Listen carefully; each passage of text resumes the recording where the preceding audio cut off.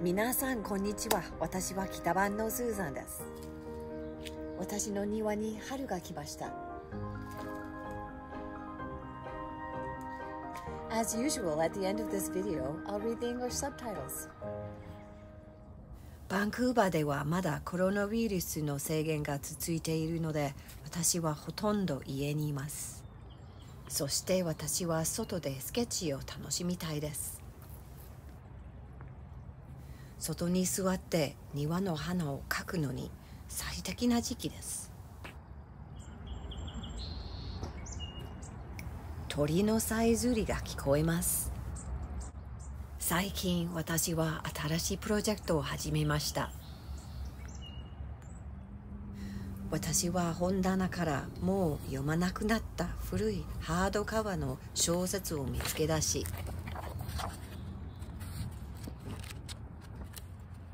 自分で改造してオリジナルの本を作っています。つまり私はこの本のページを装飾しようとしています。古い北版のスーザンの台本で使うものと同じ再生紙を使用しています。紙のポケットも作ります。私は茶色のクラフトペーパーの絵をこれらの紙のポケットに入れます。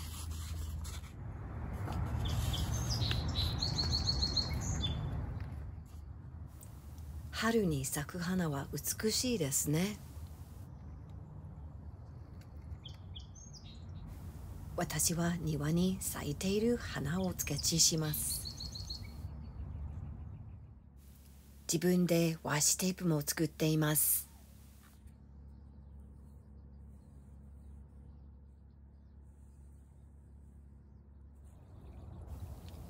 ご覧のように私は地面に座ってここにこの水場所を描きました。絵を描いているとき、普段は見られない細かいところに気づくことができます。私は庭に静かに座って絵を描くのが大好きです。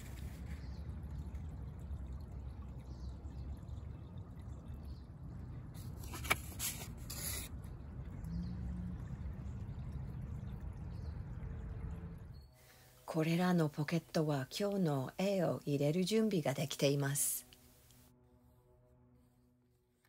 そしてこの本にはまだ残りのページがたくさんあります。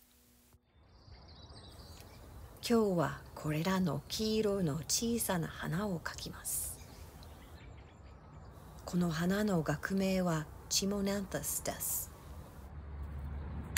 まず茶色のインクで私のお気に入りの万年筆を使います。これから絵を描き始めます。皆さんは私の庭がいつも静かで平和であると思うかもしれません。しかし今日はゴミの日ですので、ゴミ収集車は本当に騒々しいです。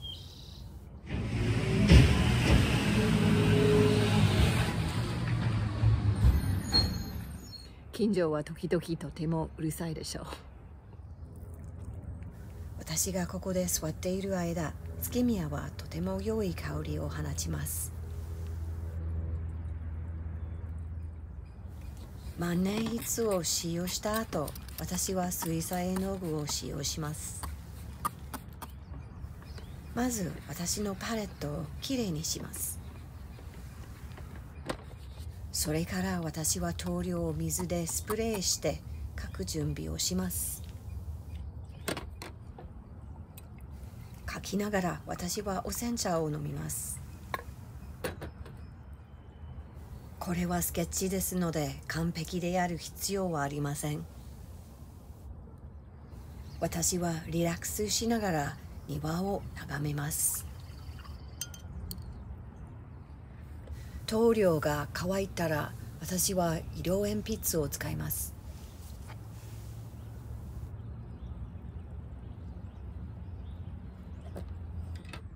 私がここに座っていると蜂がお花の周りに飛んできました。あなたは紙の上に散らばっている花びらを見ることができます。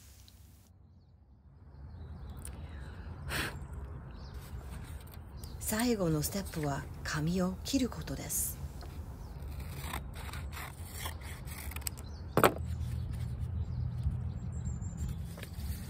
それはポケットに収まる必要があります。このビデオを見てくれてありがとうございました。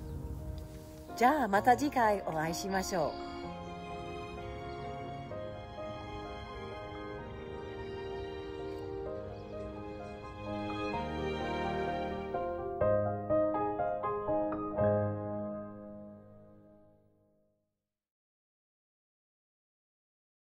Okay, here's the English narration. Hi everyone, I'm Susan from North Van. Spring has arrived in my garden.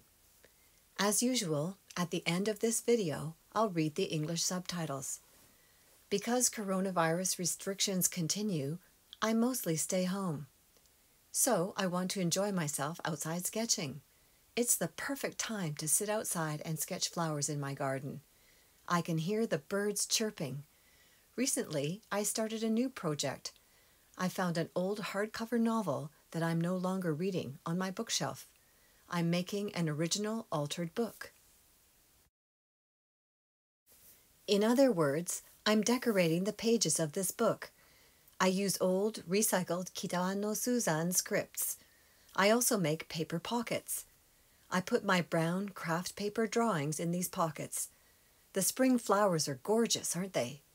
I sketch the flowers blooming in my garden. I also make my own washi tape. As you can see, I sat on the ground and drew this skunk cabbage. When I'm drawing, I notice details I don't normally see. I love to sit quietly in my garden drawing. These pockets are ready for today's drawings. This book still has lots of spare pages. Today, I'll draw these tiny yellow flowers. The scientific name for this plant is Chimonanthus. First, I'll use my favorite fountain pen with brown ink. I'll start drawing now.